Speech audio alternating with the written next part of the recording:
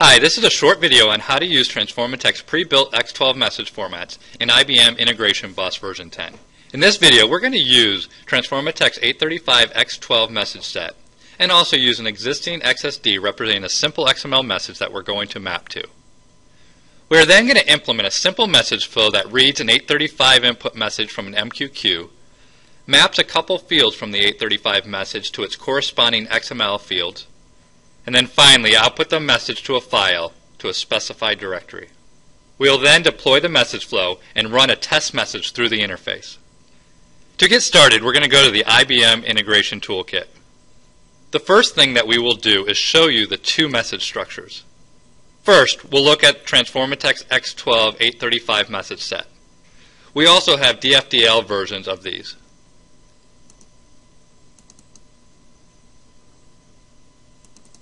If you're familiar with EDI X12, you will recognize the names of the segments and fields here. Now we'll go over and take a look at our XSD representing our XML structure. Here we have an integration library called EOB XML, and we'll go down and select the EOB XSD. Here on the right you'll see the XML structure that this XSD is representing. So now let's get started with building our 835 to XML interface. To do this, we'll start by selecting New and choosing Message Flow. The first step is we need to create a container for this message flow. In our case, we'll select Application, and we'll name this Sample Application. We'll select our libraries that contain our XSD and 835 message set. We can now name our message flow. We'll name this message flow with a descriptive name, and click Finish. Now we are ready to add the necessary nodes to build our flow. We'll start first by dragging an MQ input and file output nodes. We'll then configure these nodes to use the appropriate queues and directories. First, from the palette, we'll go to the MQ section, select MQ input, and put it onto our screen. We'll then scroll down to the file section of our palette, choose file output node, and then bring that over to the screen as well. For the MQ input, we'll click on it and go to Properties to configure the queue name, the queue manager that queue is on, and set up the input message processing for our message set. In our case, we'll select MRM. We'll choose our X12 835 message set. We'll select the message, and then select X12 for the physical format of this message. For the file output node, we'll select this and configure the directory and file name properties. For the directory, we'll go to our file system itself, select the output directory we want to place this file in, and then paste it right into the node property. Here we will also hardcode the XML name of the file, and we'll call it eob.xml. Just for your information, EOB stands for Explanation of Benefits, and that is what the 835 X12 message represents. Please note we can also configure this file name and directory dynamically within the message flow itself. And the last node that we will add is a compute node from the transformation section of the palette. Please note we could also use a mapping node to drag and drop the fields we want to use, or also use the .NET or Java compute nodes. In our example, we are going to show you how to write simple ESQL to map this message. We will now double-click on this compute node where we will then add our ESQL mapping logic. Here, I just pasted in a few lines of code required for this mapping. This code is just for demonstration purposes. To make it more efficient, we could use references for looping through large repeating messages. Here, you will see we are determining how many transactions that are within our 835 message, and then looping through to map two example fields. In our case, transaction type and an amount field.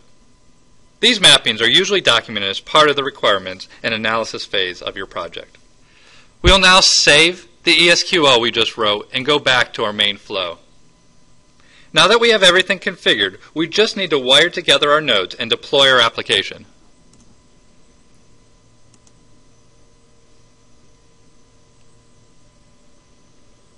Now that we wired our nodes together, we'll save this message flow and then go to Project and Clean to make sure that we get a fresh build of our project. We are now ready to deploy our application. To do this, In this example, we'll simply drag the message flow down to our execution group. Going through this process, it will automatically generate a bar file and deploy the entire application's contents. Now that we have deployed our application, we're going to do one step before sending a test message to test our scenario. We're going to go down to the execution group, right-click, and launch the debugger. We will then go to the beginning of the message flow, right-click, and add a breakpoint. This will allow us to see the message as it comes in to our flow and step through to see whether our transformation logic is working. Now that we enable debugging and set our breakpoint, we are now ready to send a test message. We're going to use RFA2tell to send a test message to our 835.in queue. Here, switching over to the Data tab, you can see we already have a preloaded EDI X12 835 message. Here you can see that we have two transactions represented by the ST segment. Highlighted is this first one, and down below you'll see that we have a second transaction. If you recall from our scenario, we're mapping both the transaction type, which in this case is 835, and then the amount field in this second transaction, which is 186.00. We're going to switch back over to the main tab and then write to the 835.in queue. We will now switch back over to our IBM integration toolkit and switch to the debug perspective. As you can see here, our debugger has captured the input message on the first breakpoint. We're going to expand this variable section in the top right corner by double-clicking on it. Here you can see details about the message itself and any errors that are happening as we're stepping through our debug session. Here we see that we have an MRM message. We can expand this and see our X12 message set and how it's actually parsed the data. Here we can see that we have fields for the 835 transaction type that we're going to be mapping from, as well as the amount field. We'll go back to our main debug session and step over our compute node, which performs the transformation logic. Here, now expanding variables again, we'll see that our domain has been changed to XML NSC to represent our XML message. We can expand this and see our root EOB tab, see that we have two transactions, and drill down into the transaction itself to see that we've mapped the 835 from the X12 message as well as the amount field over to this amount tag. Going back to the main debug session, we can now resume this so it writes it out to the directory. We now see that this debug session is terminated, meaning the message has been successfully processed through this flow, and we can now go and confirm in our directory if this file was successfully written out. We see that we have an EOB XML message, and we could double click it to see its context.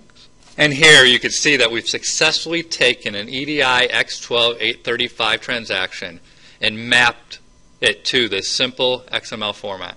Thank you for watching our video on using TransformaTech's message models in IBM Integration Bus version 10, where we just quickly implemented an end-to-end X12 835 to XML scenario during this video. For more information, please visit us at www.transformatech.com or reach out to us at info@transformatech.com. You could also watch our other video tutorials on our YouTube channel here.